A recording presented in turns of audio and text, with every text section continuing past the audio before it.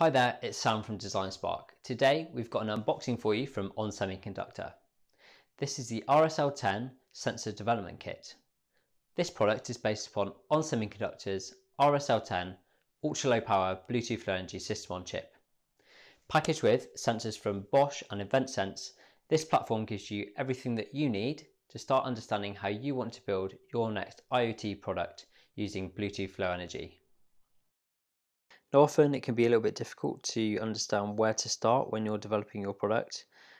This development kit really does give you all the sensors that you might want to use all on one kit, so you can start taking some measurements and understanding how you might want to design your product. So in the box you've got the RSL10 development kit itself, an NFC antenna and the CR2032 battery which is used to power it. So let's start by getting the development kit powered up. The development kit is powered by the coin cell battery, which we just need to insert into the coin cell battery holder on the bottom of the development kit. So we just need to take care to get it the right way up. Then we just slide it into the coin cell battery holder on the base of the development kit, and you should see the green light flash to show that it's powered on.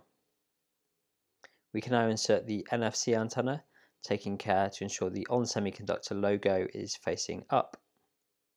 Now the next step is to get the device connected to the mobile app, reset the device and open the RSL10 Sense app, which we've downloaded from the Apple Store, and we also have a version of this available for Android.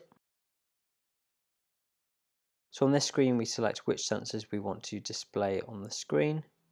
So we just pick a few here, click save. And now we should start seeing some data coming in from the device. Okay, so let's now take a closer look at some of the components on the RSL10 Sense Dev Kit. First up, we have the RSL10 system and package itself. We then have a range of sensors from Bosch. First up, we have the BHI-160 accelerometer and gyroscope. We then have the BMM-150 magnetometer. And then finally, we have the BME-680 combined gas sensor, temperature sensor, humidity sensor, and pressure sensor.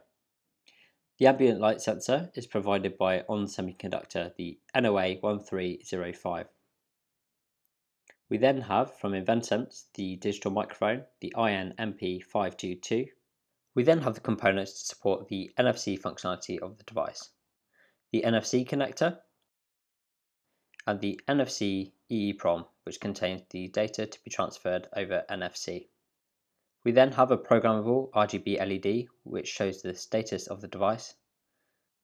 And if you wish to reprogram the device, you can use the Tag Connect connector to connect an external debugger.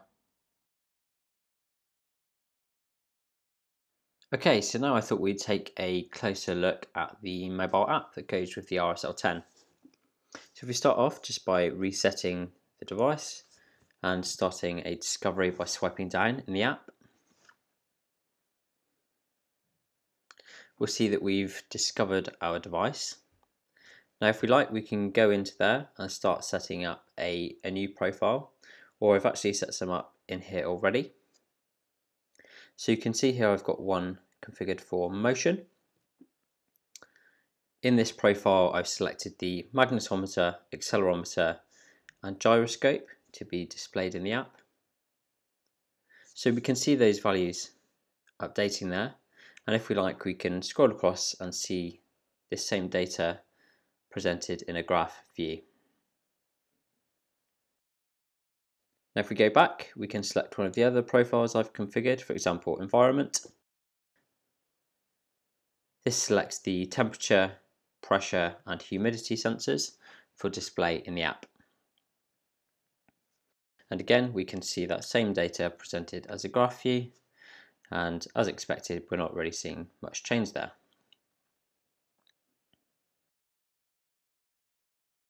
Okay, so I thought I'd show you some of the data updating in real time as we move the device.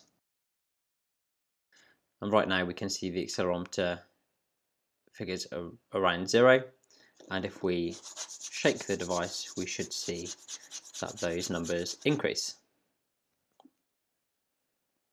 and we can see now they've returned back to 0, and we can see that same data as a graph view if we like.